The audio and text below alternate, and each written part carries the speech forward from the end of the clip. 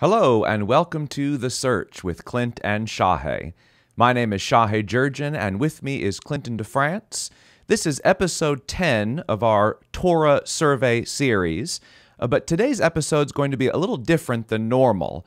Over the last 2 months, we have been surveying our way through the books of Genesis and Exodus. We've been focusing mostly on observational points, trying to draw out patterns, key concepts, themes, and integral components to the text that enable us then to move to that next step of the biblical interpretation process, which is interpretation itself, how to understand what these texts are trying to relay. But what we want to do in this episode is just take a brief pause before we move into the third book of the Bible, the book of Leviticus, to reflect back on the journey we've taken so far, to sort of re-examine and to check ourselves to make sure that the observations we've been making in Genesis and Exodus are in keeping with the purpose and theme of this program, and also maybe to critique ourselves, to see if some of the key themes that we have been drawing from the text are, in fact, provable and sustainable, and then to sort of reflect on how these themes might impact us as Christians in our theology, in the typological connections that the New Testament authors draw out of these Old Testament books. And so this is sort of a reflection and a re-examination episode. Now, I want to quickly just read the purpose statement of the search again. This is something we covered in our episode 0, our introduction to the program, but I want to just reread this little purpose statement that Clint wrote for us. And I'll ask Clint to sort of reflect on this purpose statement and to maybe talk us through how this purpose statement has been guiding us in our study thus far. So the purpose statement says, the purpose of this program is to explore the proper method of examining the Bible to discover its meaning. We believe that the meaning of Scripture is synonymous with the truth, and that loyalty to Christ involves the relentless pursuit of that meaning, both to know it and to be transformed by it. Now, Clint, you explained a little bit about this purpose statement that you wrote in our inaugural episode, but let's come back to that and give us a little insight into your ideas behind the show, The Search, and how those ideas have been coming out in our observations of Genesis and Exodus. Well, I think that the two fundamental parts of that purpose statement are, first of all, that it is a search. There's a methodology that you need to learn in order to be successful. And that means that there's an element of humility that we have to begin this journey with. We don't intuitively know what the Bible says or what it means or how it applies to our lives. This takes effort on our parts. And there's a right way to do it and a wrong way to do it. In fact, there's lots of wrong ways to do it and probably only one right way to do it. But there is in this humility confidence, because we do believe there is such a thing as truth, and we believe that the true meaning of the Scripture corresponds with the truth, and that it has the power to change our lives, to enable us to know and to serve God, and to participate in all the things that Jesus Christ has done and is doing and will do for the world according to God's purpose. So to me, that's the vital point of our purpose statement, is that it is bringing together the humility of recognizing that we don't know everything and we do not know intuitively what the Bible is talking about. We have to work to get there, but also maintaining confidence that we can make genuine progress in that journey, and that we can, with good, sound reasoning, power, and judgment, discover the right way forward. Yeah, that's very helpful for me, and that is really why we called this program The Search. In fact, I've had some people make those comments to me, people who've been following along with us and either watching us on YouTube or listening to the podcast, they have said to me, well, it really seems like that there are times where you or Clint are kind of surprised by something that the other person has said on the program. And I said, yeah, that's exactly right. I said, Clint and I talk about the Bible all the time, but occasionally we surprise each other, in fact, quite regularly, because one of us has maybe made an observation or noticed something or digged into something for better understanding that the other hasn't. And so that mutual study, that community of believers who are working together to better understand the text of Scripture is so important. And that's really what we're trying to bring. We're trying to invite you all along with us as we go through this journey ourselves. Now, I want to make a comment about something Clint said, because I think it might be a little bit concerning for some people. I think that there's a popular notion that the Bible should be a book that anyone can understand and should be a book that anyone can read and comprehend, and maybe even with ease. And the logic goes, as I've heard from some people, that God is the author of the Bible. God knows how to communicate with his people, with his creation, with his image bearers. And so if God says something, it should be clear and I should easily be able to understand it. And I think there may be a certain element of truth to that line of thinking if you were a member of the original audience that the Bible or the various writings of the Bible were sent to, were written for.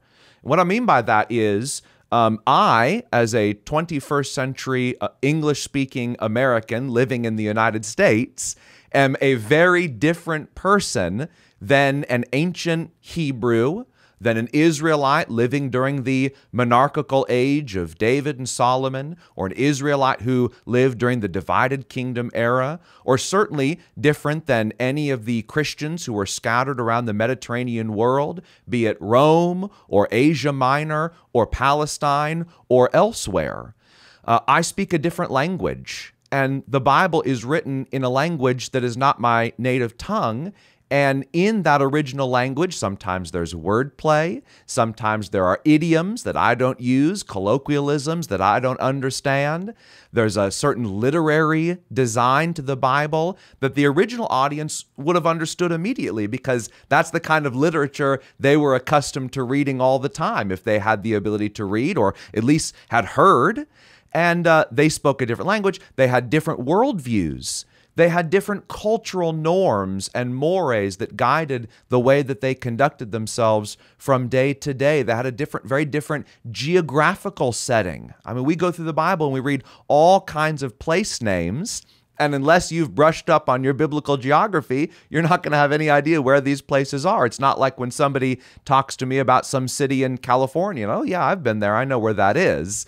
I know how long it takes to get there. I know what the roads are like between here and there. And so there's a lot that goes unspoken between me and someone having a conversation today about some place here in the state of California. I think maybe one of the examples of this, and it's an example that is, I think, readily apparent, is one of the most difficult passages in all of the New Testament, when Paul makes a statement in 1 Corinthians 15 about baptism for the dead. If you read commentators about what that was, you'll find dozens of interpretations, because there was something that just was known between Paul and his audience, the Corinthian church, a church he knew well, that he could slip in this one little line about baptism for the dead, and they'd say, oh yeah, okay, yeah, we understand what you're trying to say here, and how this statement relates to the broader discussion of the resurrection of the body, which is the theme of that chapter. So there are a number of extra steps that we have to take to get to where the original biblical audience would have already been, in order for us then to receive, to understand, to comprehend, to interpret, and then to apply the biblical text to our own lives. Would you agree kind of with that summation, Clint, of the challenge of Bible study? Very much so. I've read different books that are teaching us how to practice good biblical hermeneutics, and they talk about the chasms or the oceans, or they use different kind of expanses, dividing expanses to illustrate the space between us and the original.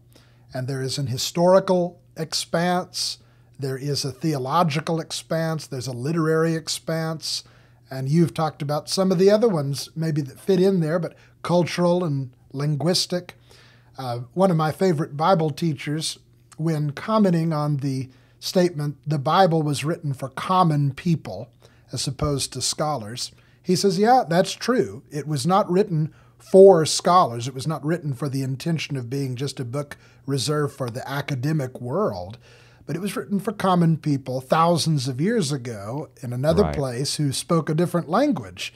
And in order for it to be accessible to common people in America, scholars were necessary. Whether we will acknowledge them or not, a lot of work has already been done for us just to put it in our language. Right. And to sort through the manuscripts and other things like that. And if we can acknowledge that we needed that help, we needed that work to make it accessible to us, then we shouldn't be too disturbed by the realization that there's still some more work for us to do. Yeah. To continue to bridge those gaps and bring their world and our world together as much as we possibly can. I've been doing some studies in the book of Job personally, and there's lots of little expressions that are used in Job by Job or his friends, or in one occasion even by Satan, and nobody uses that expression today. It's hard to know what it even means. I mean, for instance, at one point, the devil says, skin for skin. Well, it meant something to them, no doubt, and maybe we can sort of figure out basically what it means because there's a sort of a parallel structure to a clearer statement. But if that statement was left alone, we might really struggle. Well, what does that mean? It meant something to them. They knew what it meant. But we might not be able to figure it out, or at least not with great ease. Right. And that's just the way things are. There's no point pretending that that's not the case. That won't help us. It will help us greatly, however, if we'll acknowledge these issues and we will say, what deserves work and effort more than understanding the Word of God? Absolutely. You know? Yeah, I totally agree with that. And I think that's a great segue then to take us to our next discussion point. So we've reflected a little bit on some things that we have been had introduced some time ago about how to approach the Bible. We've talked about the inductive Bible study method on this program, how it starts with observation, and that's careful reading, not casual reading. Casual reading of the Bible is great, but there's also an occasion where careful reading is necessary. And that's kind of what we've been focusing on mostly in this program. Then that leads us to being prepared to interpret a text, to understand what it means. And only after we've made observations and developed a sound interpretation can we go to the third step, which is application. And we've not really talked so much about application on this program. We might more in the future, but for now we're sitting really in that observation, segueing into interpretation place in the process. But now what we want to do is reflect back on how this approach has taken us through the story of the Bible so far in its first two books, Genesis and Exodus. We have emphasized the importance of knowing the whole Bible story and seeing how each of the 66 different writings that make up the whole Bible contribute to that story. And the first two books of the Bible may contribute to that story more than almost any other book, at least standing alone. And that is because Genesis and Exodus are extremely foundational in laying so much groundwork for what God has done and is continuing to do through and in His creation. So we notice at the beginning of Genesis that God created the universe. He created it for His glory. He made the earth, and on the earth He placed His image bearers, Adam and Eve. And they were royal priests. They were royal because they were given the right to rule. They had dominion. They were priests because they ministered in that sacred space within the garden where God himself walked among his image bearers. So these royal priests, Adam and Eve, were placed in the Garden of Eden. Their mission was to fill the whole earth with the knowledge and glory of God, to make more image bearers who knew, loved, worshiped the Lord, and to take the blessings that they had in the Garden of Eden and to grow them so that the earth was encompassed with the glory and blessings of God. They chose a different path. They chose to reject God's authority, to rule on their own terms, and this is all manifested in their eating from the tree of the knowledge of good and evil. God cast them out of his presence, and the presence of sin and death in the world can start to have terrible consequences for humanity. Violence and murder and bloodshed and rebellion. Things get worse and worse through the days of Cain and Abel and Noah and all the way to the Tower of Babel. And the Tower of Babel represents the apex of all human rebellion against God. And so God scatters the people, disinherits the nations, sends them off to their own devices. And finally, after we have a brief genealogy, we learn about Abram. God selects Abram to be the man through whom he will bless all the families of the world. So he's sent the nations away for a time, but still has a plan to bring them back into a state of blessedness. We've talked about what that word blessing means. It means God enabling and equipping people to do the work, to do the mission that they were created to accomplish for his glory.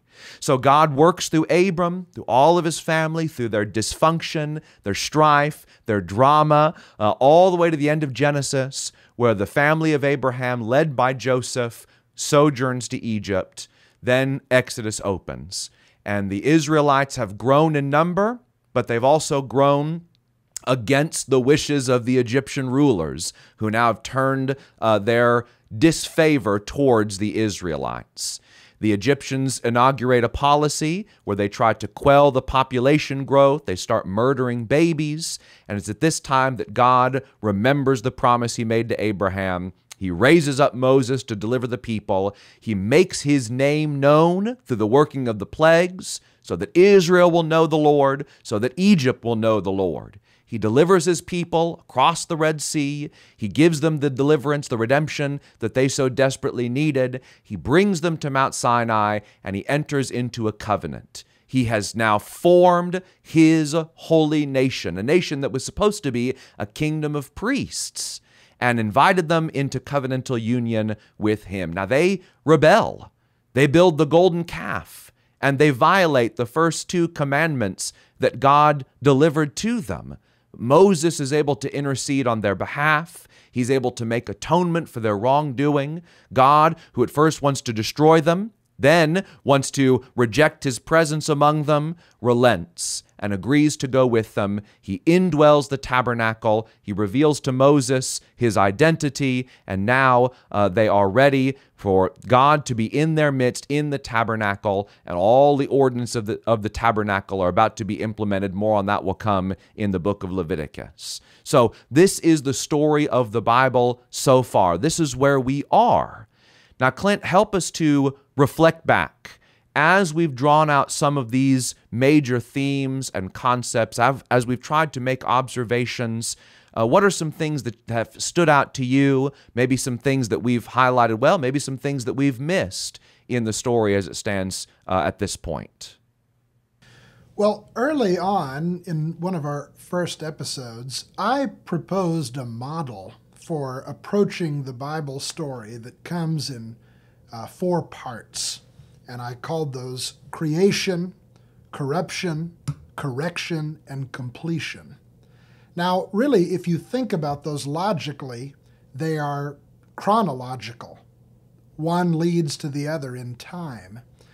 But in the biblical library, it would not be appropriate to think, okay, the first books of the scripture library deal with creation, and then here comes some that deal with corruption, and then here's some that deal with correction, and here's some that deal with completion. That's not the way that it works. Rather, these 4 narratival streams are basically present through the whole Bible. Now, it's true that Genesis 1 and 2 focus on creation. Genesis 3 historically focuses on the event that led to corruption.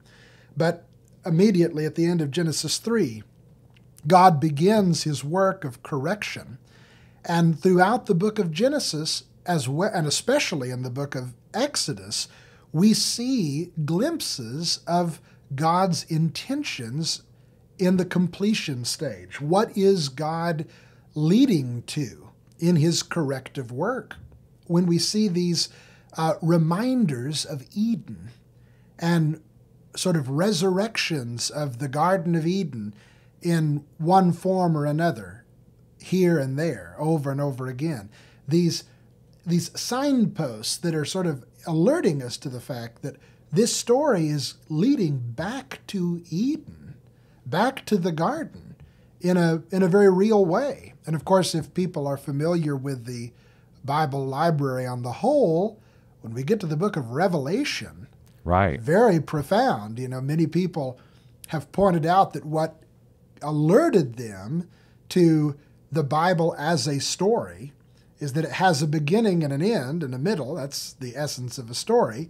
And the beginning is in a garden, and at the end, you're basically back in that garden, in a sense, and you've got the same elements present from the beginning at the end. And some people have pointed out, for instance, that there's no devil mentioned in the first 2 chapters of Genesis or the last 2 chapters of Revelation.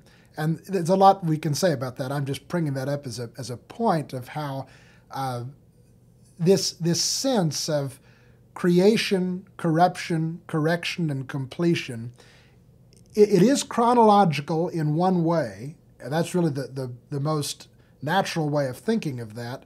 But on the other hand, it's just sort of woven all throughout the Scripture. You're finding references to what God's original intentions were and what went wrong and how wrong it has gone and what God is doing to fix it and what fixing it is going to look like. And right. That has really stood out to me as we have worked through Genesis and now are starting to see the real shape of God's corrective work in his covenant with Israel, where we're really starting to have the profound steps that are leading toward the coming of the Messiah.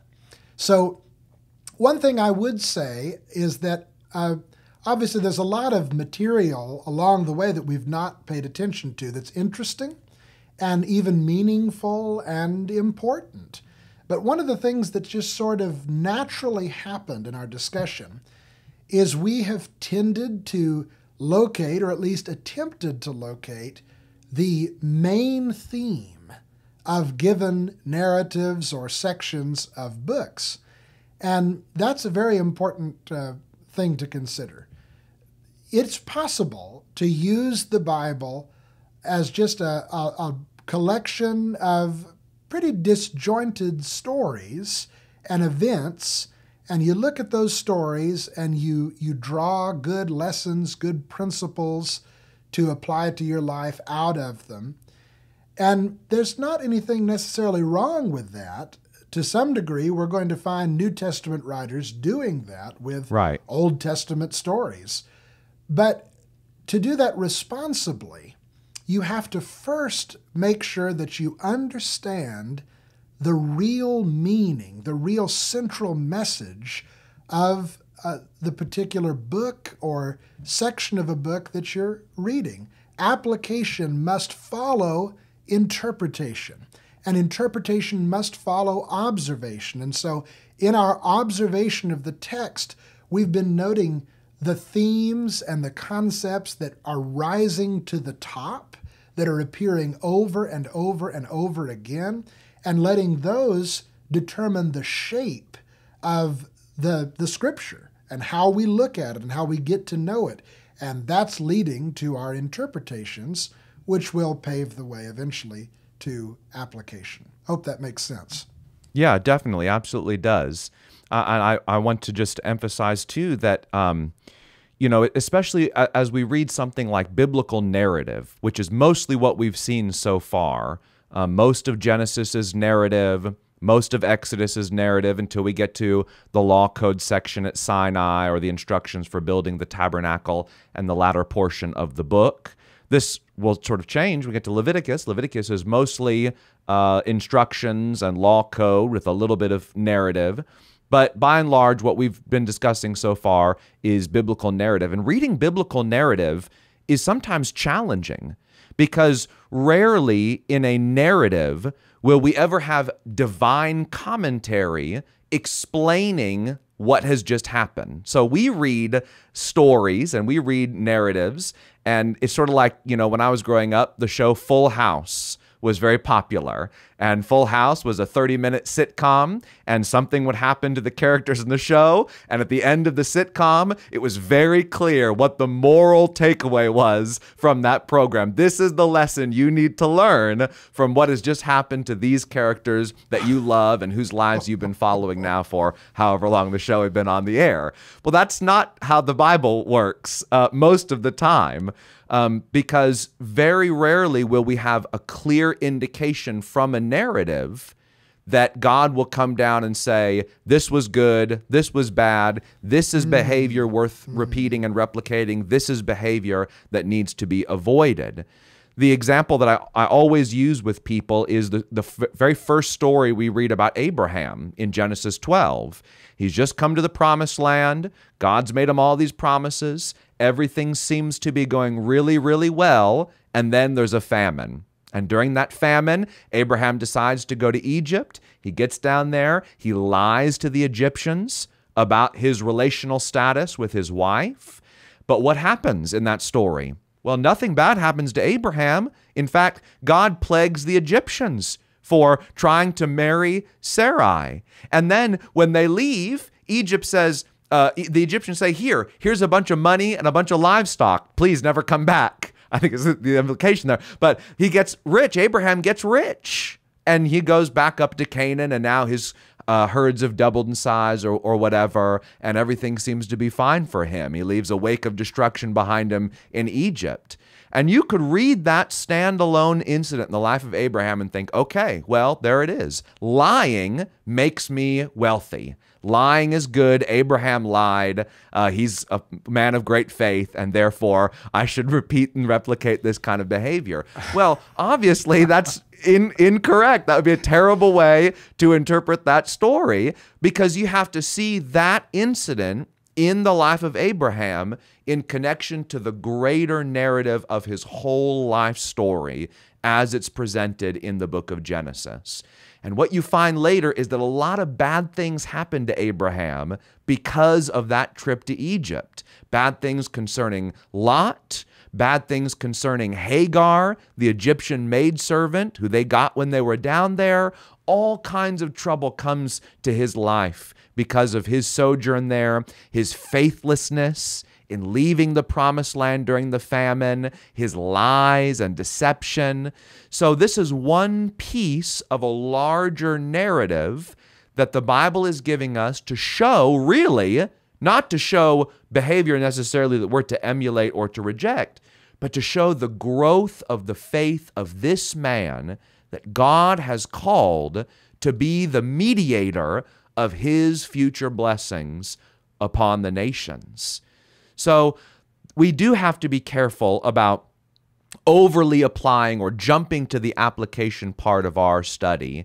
And I think that what I have tried to do, and I think Clint has tried to do the same too, is as we've gone through Genesis and Exodus, let's see as best we can, with all of the ways we are separated from the original biblical audience, let's see what the authors are trying to teach us, what Moses here in this case is trying to teach us about God, about his work, about who he is. And we can develop from that theology, and we can develop from that practical applications, but we've got to start first with, what does Genesis and Exodus teach us about the story of God and the story of his work in the world?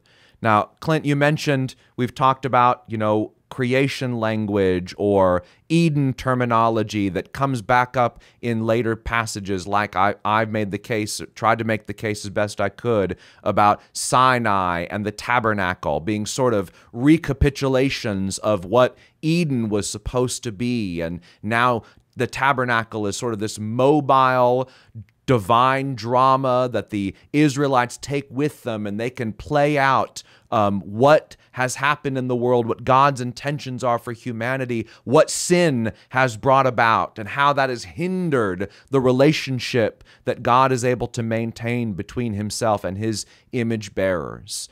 How do we know if something is really a connection versus something that is just maybe derived by an active imagination? We see something, we think, ooh, maybe that's hearkening back to this, or that's connected to this. And, you know, some people are very imaginative. My son is extremely imaginative, bizarrely imaginative sometimes. And so how do we avoid that pitfall of making a connection or establishing a connection that isn't really there, even if we'd like it to be, versus allowing the text itself to weave that web of design patterns or themes, or some people like the word motifs, that come up again and again in a natural way? This is a great and very important question. Some time ago, I was reading a hermeneutics book, a biblical interpretation book. It's a newer book, and I saw something in it that I have seen in several other similar volumes, and that is an emphasis on the art of biblical interpretation as a companion to the science of biblical interpretation. Sometimes they'll say, yes, interpretation is a science, but it's also an art. And I think that's legitimate. I'm not denying that, but art is where imagination comes in. Mm-hmm. And sometimes you'll hear the warning, don't let your imagination run wild. I never hear anybody say, don't let the science run wild now. Curtail that science. Don't let it get out of control.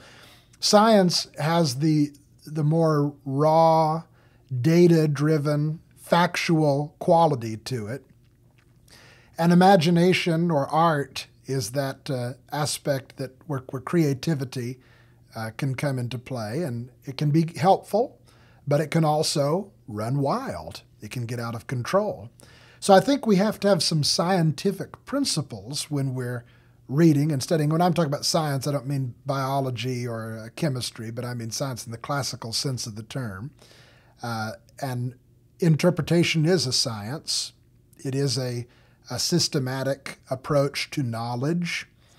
And so I think that we have to remember what are those fundamental scientific interpretive principles that need to govern us and fence us in and curtail our wandering imagination, where we could just come up with something that sounds good but really doesn't have any basis in the author's intention. Because I think authorial intention has to be recognized as the source of meaning of a text. And in this case, in the case of the Bible, the author is ultimately God. So we want to know, well, what is God saying here? What did God intend in including these scriptures in his word or in giving this revelation? So we're talking particularly about making connections between one text and another. The formal term for this is intertextuality. And there are a few ways that you can make connections, and the most certain and responsible is an explicit connection, where actually it's not you who make it, but it's the authors themselves who make it. Now, we especially see this in the New Testament, where New Testament writers will say, this happened so that it might be fulfilled, which was written in the book of the prophet Isaiah, and they point back to that. But even in the Old Testament, there is intertextuality, and sometimes very explicit intertextuality, where one book will quote from another book, or will refer back to an event that is recorded in another book. Now, the books of Genesis and Exodus were written by the same man. They were written by Moses. And one of the real strong, explicit connections that bind what's happening in Exodus to the creation event and to the concepts that are embedded in that event is the Sabbath day. If we look first at Genesis chapter 2, verses 1 through 3, we're going to see where Moses, in recording the creation, makes this comment. Genesis 2, 1 through 3, he says, "Thus the heavens and the earth were completed, and all their hosts. And on the seventh day God completed his work which he had done, and he rested on the seventh day from all his work which he had done. Then God blessed the seventh day and sanctified it, because in it he rested from all his work which he had created and made." Now, some people, when they read this text alone, they conclude that the Sabbath was what they call a creation ordinance, a law that predated the law of Moses and was originally given to Adam and has been present as a fundamental part of human existence, that we should rest one day in seven since the dawn of time. I don't think that's a responsible and accurate way of reading the passage. If we go to Exodus chapter 20 and verse 11, we're going to see when and how God properly sanctified the seventh day. When he's giving the Ten Commandments, he says, 6 days you shall labor and do all your work, but the seventh day is the Sabbath of the Lord your God. You shall not do any work. And then in verse 11 he says, "For in 6 days the Lord made the heavens and the earth, the sea, and all that is in them, and rested on the seventh day. Therefore the Lord blessed the Sabbath day and made it holy." Here is an explicit connection between a principle that is introduced in the law of Moses, and we've already seen the narratives where it's clear that they didn't know about the Sabbath before they went out to wander outside of Egypt. It was introduced to them, and the ordinance is explained as basically an illustration of and a hearkening back to God's work in creation. And they are participating in sort of a signification or a memorial of what God did in creation to mark them out as the people of God. And this becomes the sign of their covenant with God, according to Exodus 31 and verse 13. So the value and the importance here is that we have an explicit connection. We didn't just observe this, but it was inescapable. Moses states it in the most certain and clear terms. Right. Now, when statements like this are made, when there are explicit connections, then we can begin to observe compelling similarities that might otherwise, we wouldn't have missed them because they're compelling, meaning that they call us to notice them. They're like a big red flag or one of those flailing inflatable arm people on the side of the road. You know, you can't miss them. Oh, and you no, think, certainly not. What's going on over there? And we would have asked that. We would have said, what's going on over here? This is something. But were it not for that explicit connection, we might not have been as sure as we are now. One compelling connection would be the fact that the lampstand in the holy place looked like a tree. Now, that's Right. odd. Not all lamps look like trees, but this one did. Let's look at Exodus 25, 33 through 34. Exodus 25, 33 through 34. 3 cups shall be shaped like almond blossoms in the one branch, a bulb and a flower, and 3 cups shaped like almond blossoms in the other branch, a bulb and a flower, for the 6 branches going out of the lampstand. So we've got blossoms and branches and bulbs and flowers, a tree-like lamp. And that's interesting. That's odd.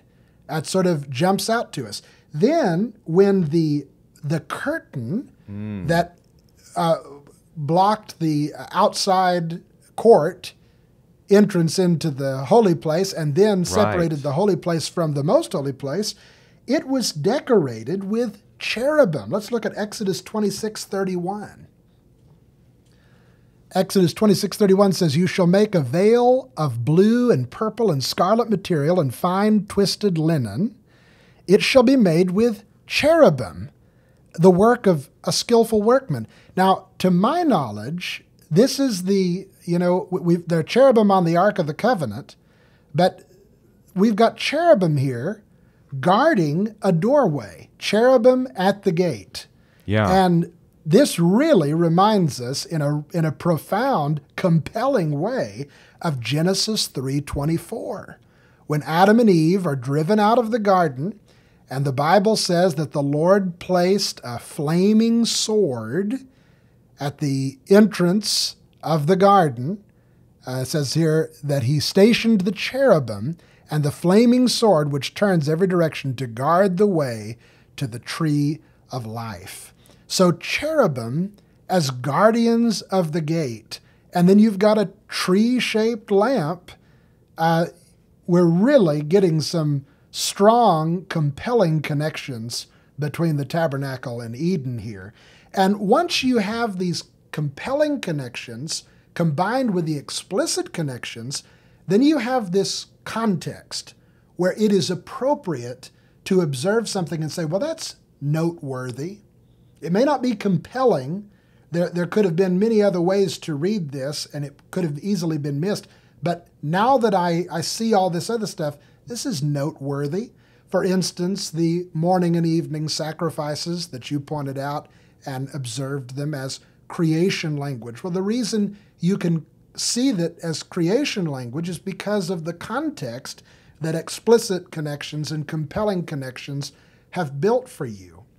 I think that the structure of the tabernacle, Sinai, and the Garden of Eden, now, once you see it, it is compelling. But I've missed it many, many times that I've read through the scriptures before. But I think that it's important to acknowledge there is a distinction between the explicit, the compelling, and the noteworthy.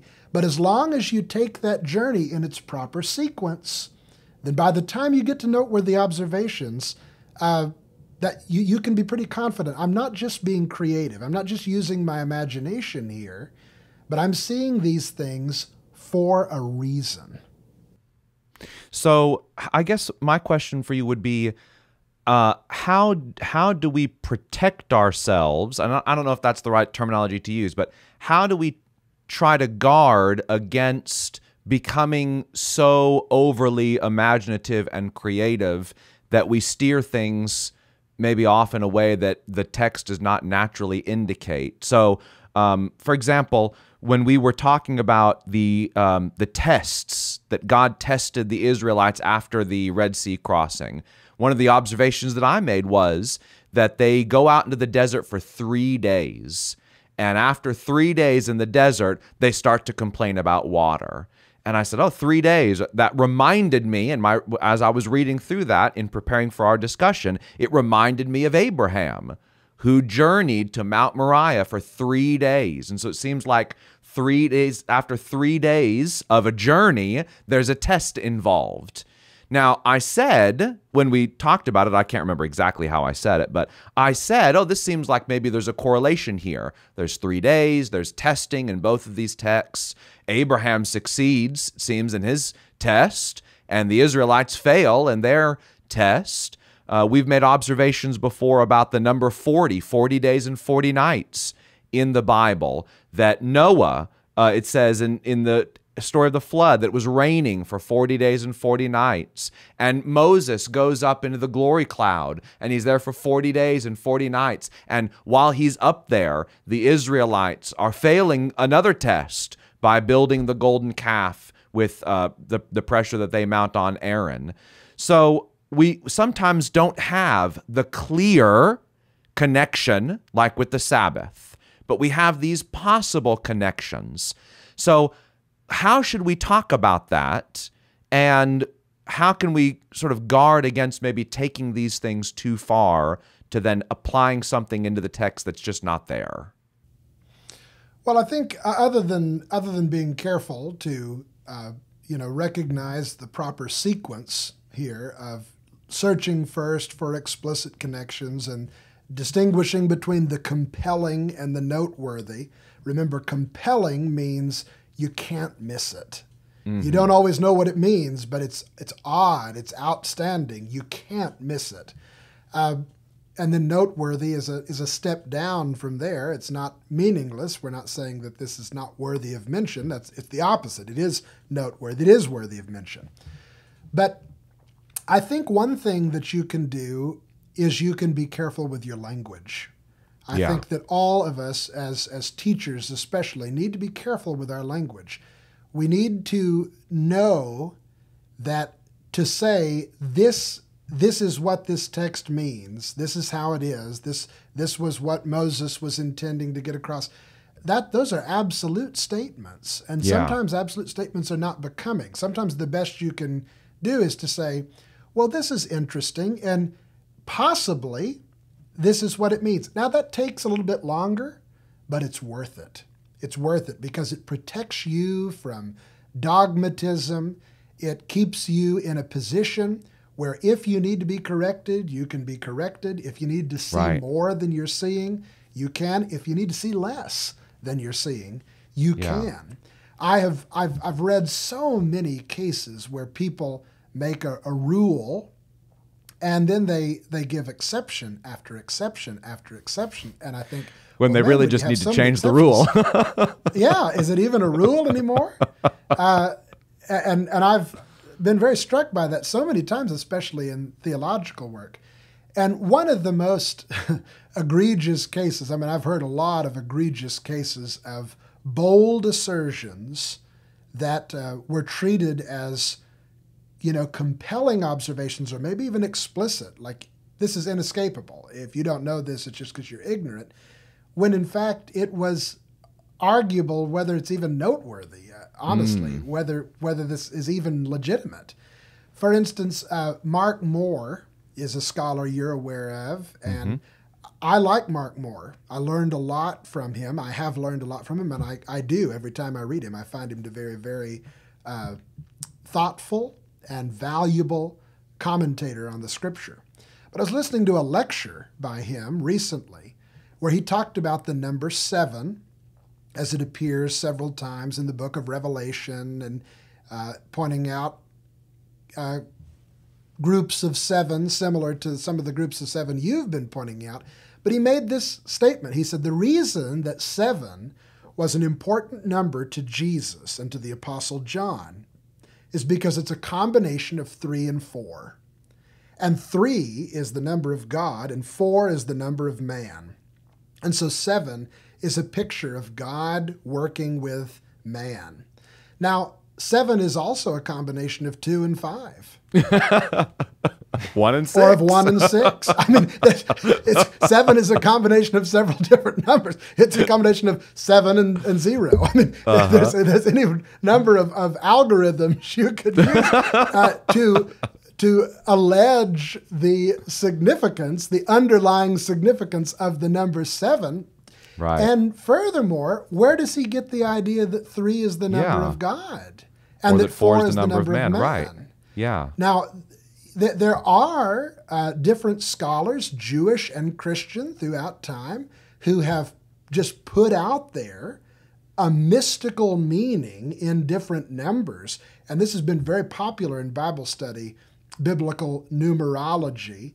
And there's a sense in which numerology is a legitimate part of Bible study because numbers do play a role in the Bible. There are census numbers, there are lifespan numbers, there are reigns of kings that are numbered.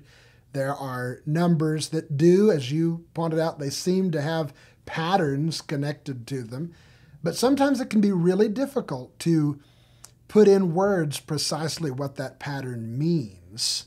And symbolic, or more properly speaking, mystical meaning behind numbers is something that just has never been conclusively established by Bible scholars, and there's no evidence that anyone even thought about it back before the rabbinic and post-apostolic age of biblical interpretation. And I would recommend an exceptional book on that subject called Biblical Numerology by John Davis. It's a really good book. I read it a couple of months ago and benefited a lot from it. But I think that, Moore's big problem was not in his suggestion. It was in his language. Because he said the reason the number 7 is important to Jesus is because it is a combination of 3 and 4. Now, it would have taken him longer to say, some people suggest that the number 3 represents deity and the number 4 represents humanity. And of course, when you put 3 and 4 together, you get 7. So it's possible that 7 is important to Jesus because it is a combination of these two numbers. Now, that's kind of a weak statement, of course. There's a lot of could-bes and it's possibles in there and virtually no certainty. So it would then behoove him to go prove it, to collect some evidence or some supportive warrants or source material that could lead someone to that conclusion and demonstrate that he's not just being creative and imaginative. But when you speak with such boldness and absoluteness, well, that's just irresponsible. That's just irresponsible. And I would strongly encourage us, whether we're preaching or whether we're just studying for ourselves, temper your observations with humility. And that will help you as much as learning the scientific rules, maybe even more. Yeah, absolutely. I totally agree with that. And if I've ever overstated in this series, I apologize. It's not my intention at all. And I'm glad that you have brought up about the numbers, or that we've been talking about the numbers, because I also want to make sure that our audience knows that we are not in the game of what some people call gematria, which is where you can use Bible numbers to unlock some sort of secret code. When I make observations about 3 or 40 or 7 or 10 or 12 or some of these numbers that seem to come up again and again in the Bible, it's usually because I think it seems that Moses or some biblical author is trying to draw your attention to something. Hey, look at this. This happens over a period of 40 days and 40 nights. Yeah, exactly. And so you need to wake up, because there's something going on here that is something you've seen before and you might see again, and this is what you need to know about it. And so I think was helpful for me. I talked about how it's the phrase that the name of the Lord would be made known is repeated 7 times through the plague cycle. Obviously, this is a very important theme that relates to the plagues and relates to the Exodus, or Moses ascending and descending the mountain 7 times, these kinds of things. It's not that there's some kind of secret code involved here. It's just a highlight. It's an emphasis. It's a way that this literature is designed to draw your attention to something important. Now, one last thing, Clint, I would like for us to discuss before we go, and that is we have focused, as I said at the start of this episode, mostly on observation. We've ventured sometimes into a little interpretation, but we really haven't talked much about application and how the themes and concepts we've tried to draw out from Genesis and Exodus might impact us as Christians in our theology, in our typology, something that's very important in like the book of Hebrews relating to the tabernacle, or even in terms of practical Christian living. So with the last few minutes we have with today's program, maybe just sort of explore how these themes might impact some of those practical measures, and what are some key takeaways at this juncture in our Bible survey. That's, yes, I would love to do that. I love talking about the typology of the tabernacle. For those who know me, you may remember that one of my sermons that I preached all over the United States several years ago was my tabernacle sermon. I had a bed sheet with a tabernacle chart on it, and I preached that everywhere. And I enjoyed it, and people were brought to faith in Christ and baptized, and sometimes whole churches were established in large part through the simplicity of that presentation of the gospel in the symbols and images and shadows and types of the tabernacle. Now, that's not irresponsible to say that the tabernacle is a picture of Jesus Christ. The New Testament says that explicitly in passages like Hebrews chapter 9, which we read in our last study. We looked at that text, which said those things were symbolic for the present time. But what do the symbols mean? Can we pull up a picture of the tabernacle chart here? Yep, absolutely. I can sort of work through it a little bit. In my sermon, I point out that there are 3 groups of 3, and we can see them here before us. There are 3 areas, the outer court, the holy place, and the holiest of holies.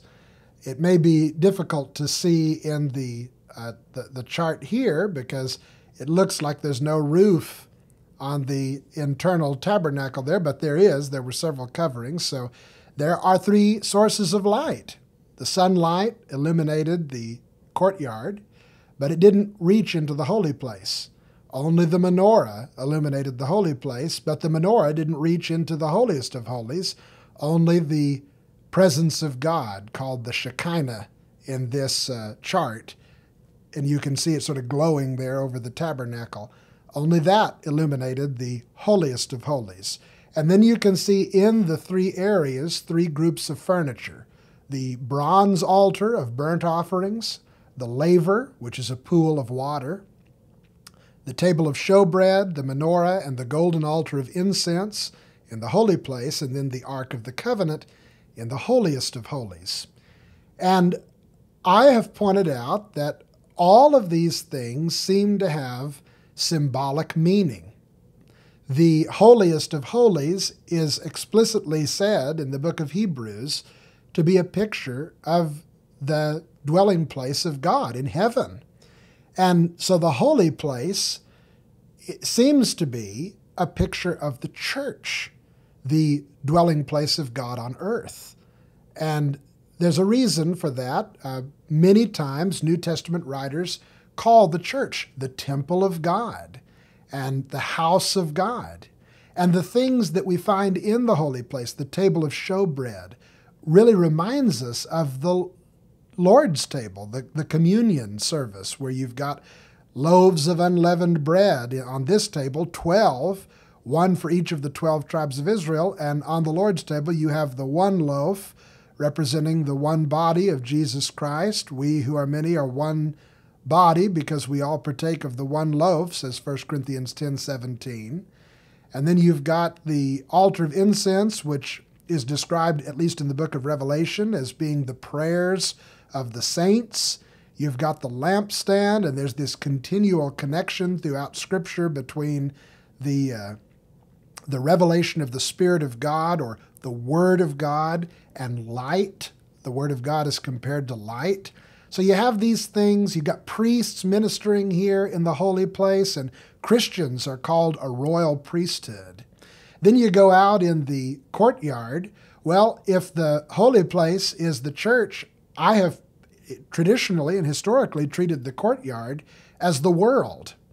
And I've pointed out that out there in the world, people have to go through the sacrifice, which is a picture of Jesus and his sacrifice for us. The book of Hebrews makes that very clear.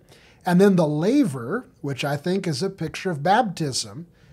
In fact, that very word for laver is used in Titus 3 and verse 5, where baptism is called the washing or the laver of regeneration, the laver that doesn't remove the filth of the flesh, but that removes sin from our conscience and makes us clean and pure so that we can begin a life of fruitful service to God.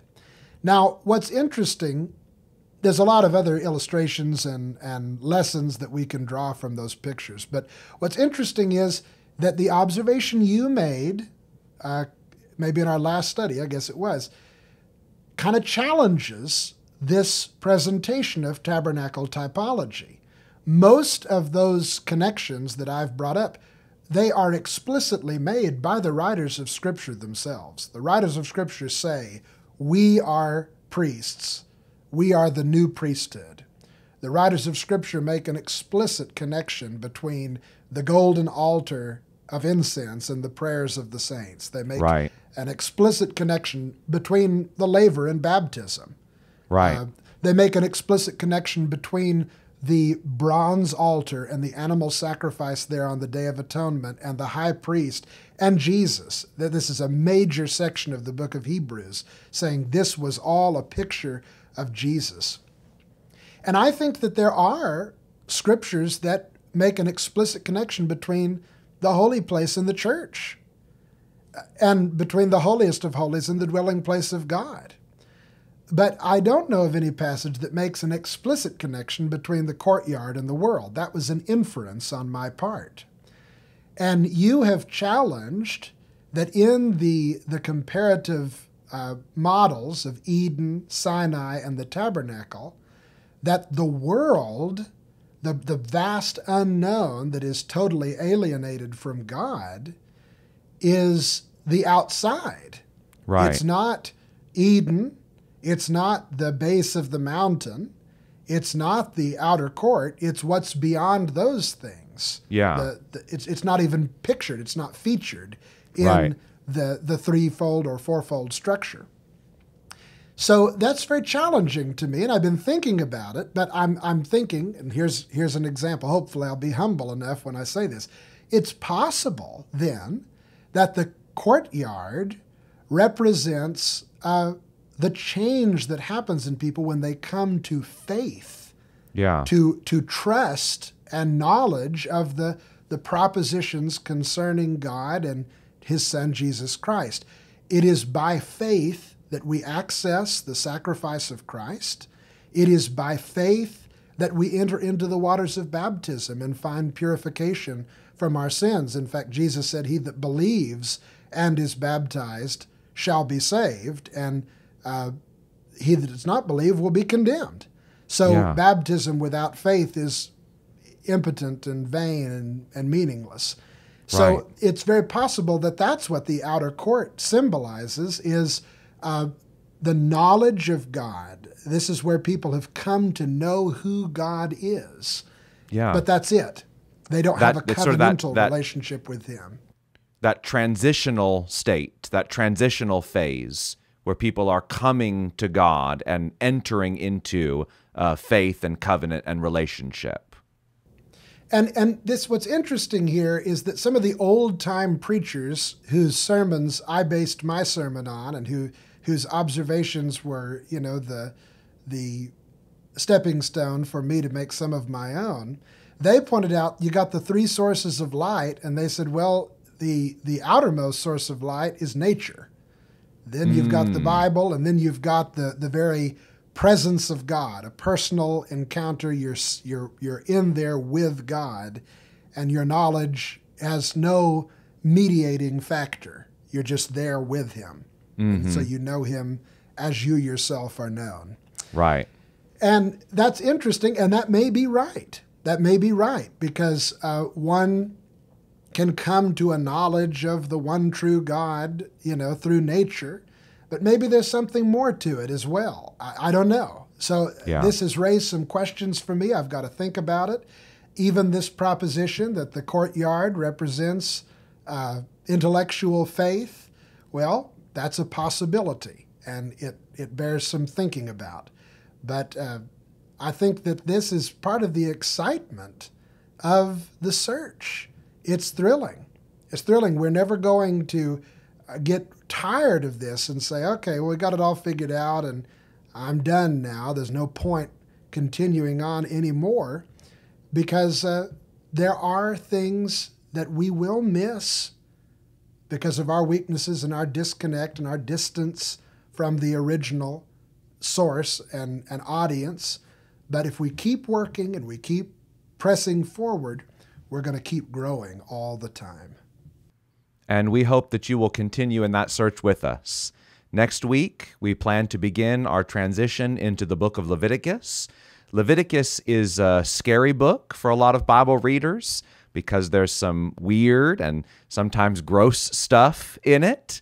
but it's there for a purpose, and we hope that we can explore why Leviticus discusses the things that it discusses, what the Israelites needed to know about God, about holiness, and about what it meant to be the people of God. So join us next week in that study. We bid you a good night, God bless, and we appreciate every one of you. We hope to see you next time.